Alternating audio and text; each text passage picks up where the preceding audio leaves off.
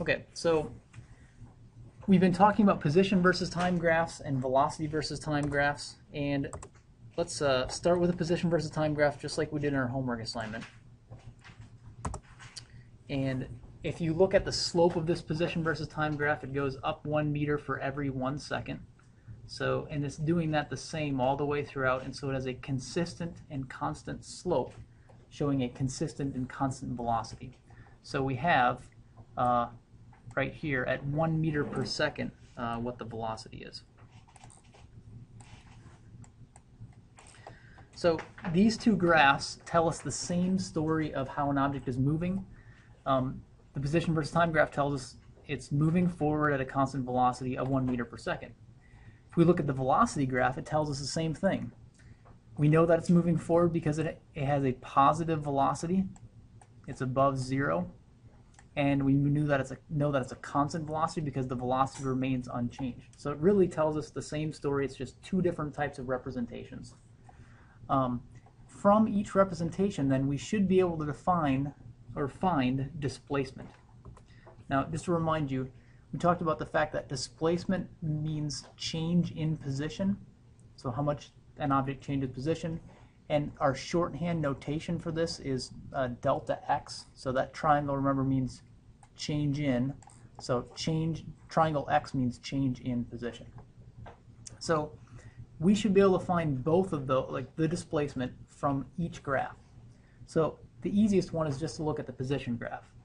If we look at the beginning, it starts at a position of 0 meters, and it finishes after a total of 6 seconds. Its final position up here is 6 meters.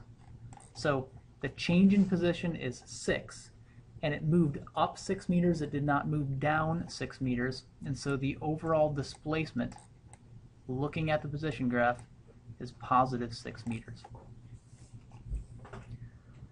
Now, if the velocity graph really tells us the same story, that means we should also be able to look at the velocity graph and find the displacement.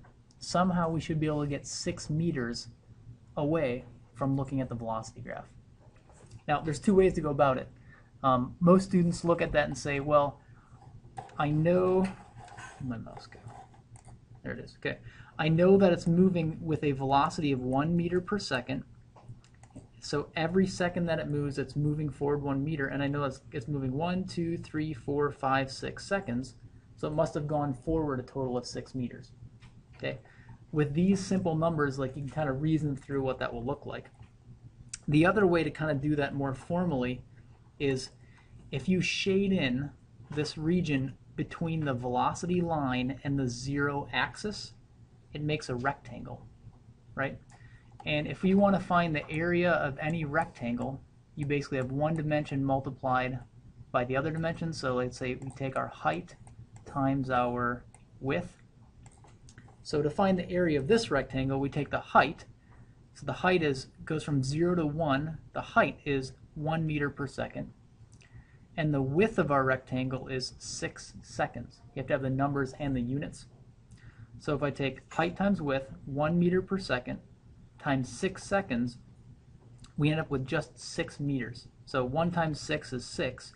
If we look at the units, we have meters divided by seconds times seconds. So we have a seconds on the top, we have a seconds on the bottom of a fraction, and we can actually cancel out the seconds, so we're only left over with the units of meters. Okay. So I guess the more formal way of finding the displacement of the object just by looking at our velocity versus time graph is this. You guys can write this down. Is the area between the velocity line and the 0 axis. So it's that blue shaded region right here. This is the area between the velocity line, our line at 1 meter per second, and the 0 position on our velocity axis.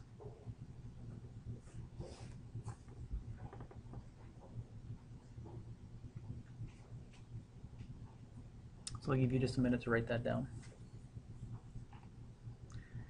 In a little bit, we're going to look at another situation just to make sure that this technique of finding the displacement by shading in that area and calculating it, like that, also works for different situations.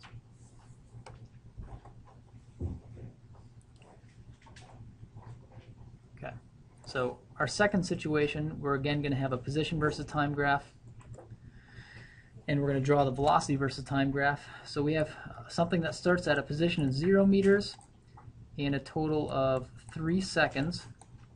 It goes up to a position of 3 meters. And then over the remaining 3 seconds, it goes back down to a final position of 1 meter. So let's make our velocity versus time graph first. The slope of this line, we'll call that region A, is 1 meter for each second. So our velocity graph shows a constant flat line at positive 1 meter per second.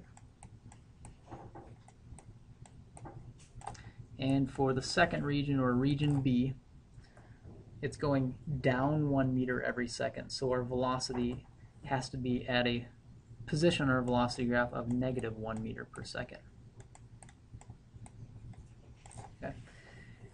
So if we look at the displacement, again, we should be able to find out its overall change in position or its overall displacement by looking at either the position versus time graph or the velocity versus time graph. So let's do the easy one first.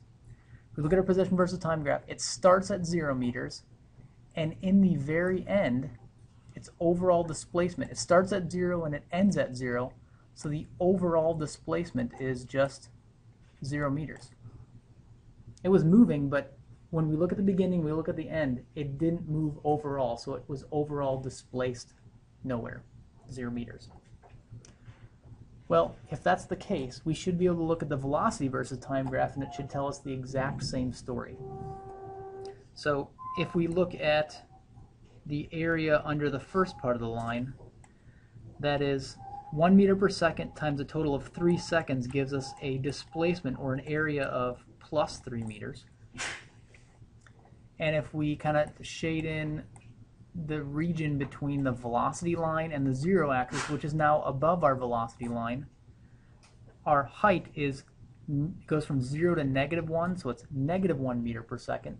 Multiplied by our width of 3 seconds, we get a displacement of -3 meters. So if we want to find out what the total displacement is of something, and it's moving 2 different times, we have to add displacement number 1 to displacement number 2.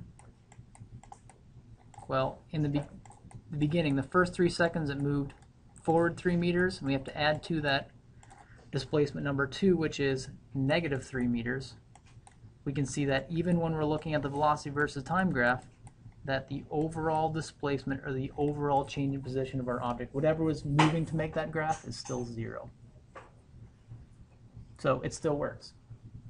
So finding the area of a velocity versus time graph still gives us displacement, whether we're moving forwards or backwards or doing different things.